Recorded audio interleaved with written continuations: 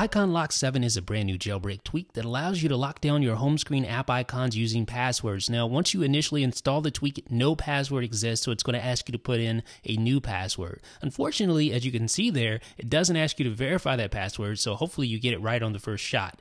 And then when you want to move app icons, you just tap and hold on the app, put in your password, and then you can move them just like that. And once you get out of wiggle mode, it'll continue to ask you for your password anytime you want to go into wiggle mode. If you put the wrong password in, it'll give you an error, etc. So it's pretty self-explanatory. Unfortunately, it doesn't verify the password, so you have to make sure you get it right the first shot.